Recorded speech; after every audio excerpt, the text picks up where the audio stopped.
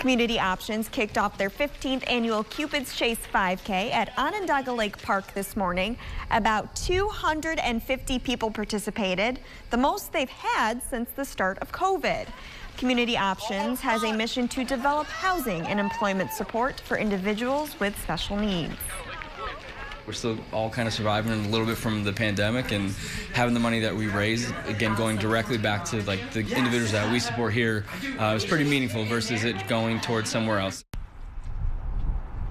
A is for Residential Employment Services. Almost for done. Community Options.